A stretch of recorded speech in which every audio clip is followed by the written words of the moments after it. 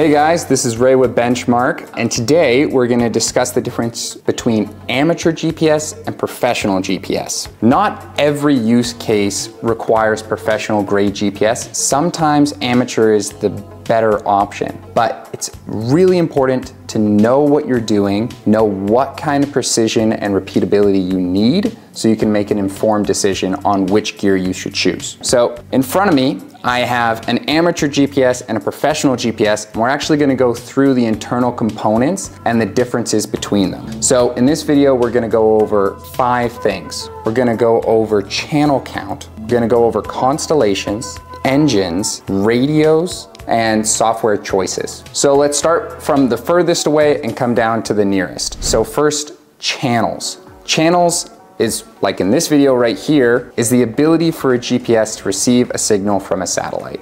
Lower grade GPS, such as South, EMLID, XYZ, the things you'd find on Amazon, are gonna have generally less than 500 channels. That's not great for you. So that's generally a bad idea if you're working in adverse conditions in any stretch of the imagination. So that's partly covered trees, up against one-story buildings. Basically any condition that's not ideal, having that lower channel count is really gonna hinder you. So if you're in that kind of condition, you should go for a professional. So second, I wanna talk about constellations, or another word for it is satellites. A constellation is just a group of satellites in one particular area or from one particular country. So moving from the furthest away from us to the closest, first of all, you get your satellite signals. They come down, pew, pew, pew, pew, pew, pew, pew. Then they come into the antenna, which is this circly thing on our professional grade GPS. And then they're gonna go into a channel box. After that, they're gonna go into our GPS engine, which is right here. A GPS engine is essentially the brain of the GPS. It allows you to say, this is a good signal, this is a bad signal,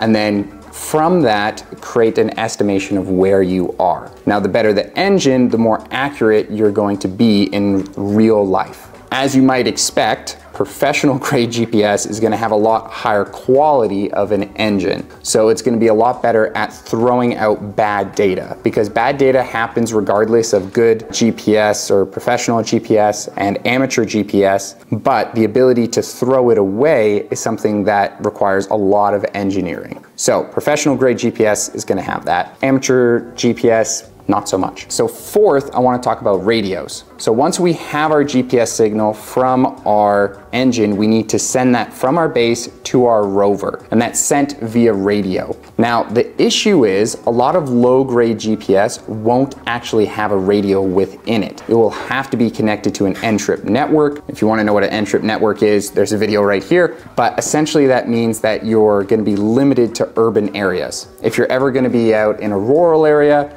you just won't be able to do the work you want to do with the kind of quality that you want to do it. So if you need a radio, you should probably get professional grade GPS. Finally, I want to talk about software. So amateur GPS will usually come with free software, which is really great if you're looking at doing the most cost-effective route. However, it's going to be severely limited if you're doing excavation, surveying, engineering work, anything that requires robust functions or calculatory power.